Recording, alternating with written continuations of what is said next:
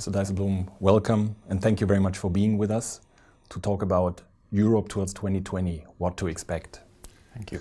We would like to do this in two parts. Talk about the current state of the Euro situation for a moment, and then try to take an outlook and think about the next 5 to 10 years.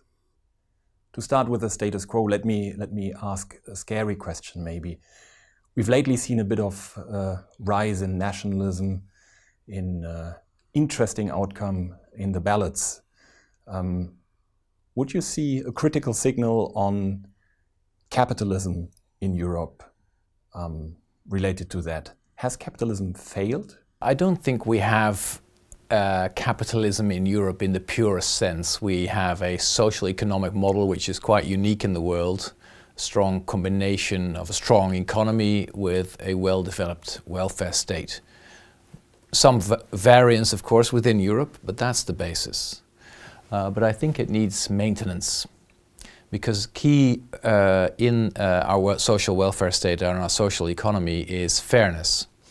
And there are a lot of people worried about fairness. It has to do about who's actually paying the taxes and who are not, who are getting the opportunities, who are enjoying globalization and who are taking the costs there, and what's actually the perspective for my children. Again, reflecting on the current situation in Europe, the biggest single risk that you currently see to unrest Europe? I would say the biggest risk that we are facing in Europe, but not just in Europe, is populism. Europe has been basically undisputed for a long post-war period in which people were very confident that Europe would contribute to prosperity and to security, peace.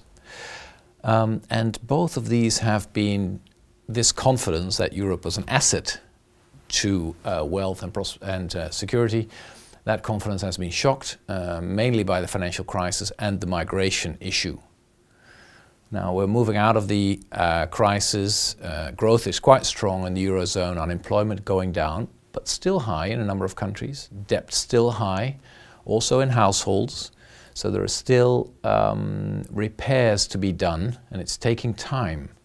So in order to protect the fairness you were talking about, these times of soaring inequalities in the system, do we need to rethink the balance between markets and government, between individual freedom and system?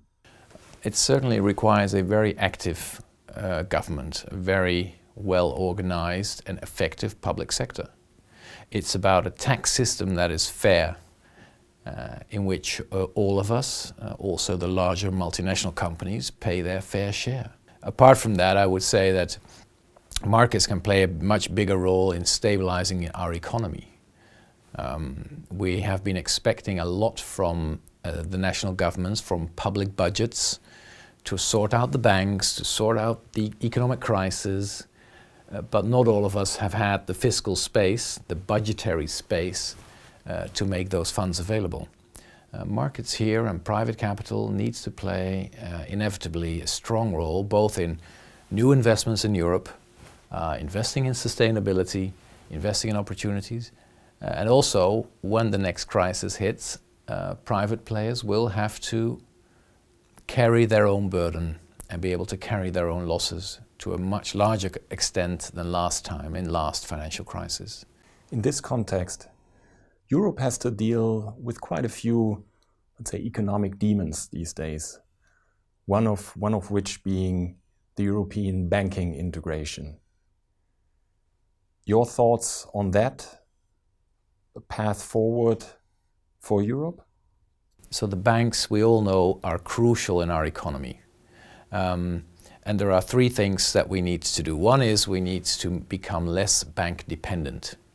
In the US, 25% of the economy comes from bank finance, and the rest is more private finance, company, corporate bonds, private equity, etc. So we need that kind of capital markets also in Europe to diversify the way we finance our economy.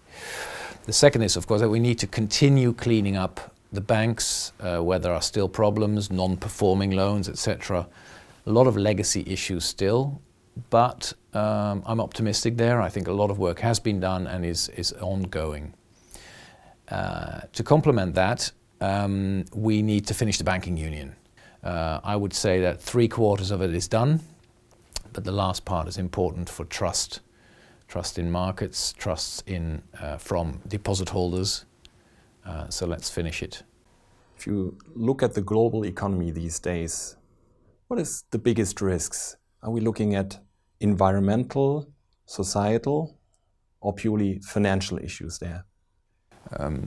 I guess political issues are the biggest risk, the biggest source of instability at the moment. The US has been leading in the post-war period on foreign policy, on defense, on trade, and up to the previous administration also leading in the field of climate change. And we are at a difficult situation now where Europe needs to lead more. I think that's the only answer that's possible to deal with these divergence of ideas, divergence of approaches. We need to continue to prepare for climate change and to stop it in time. Europe has no other choice. We need to do more on defense, and the Americans have a true point there.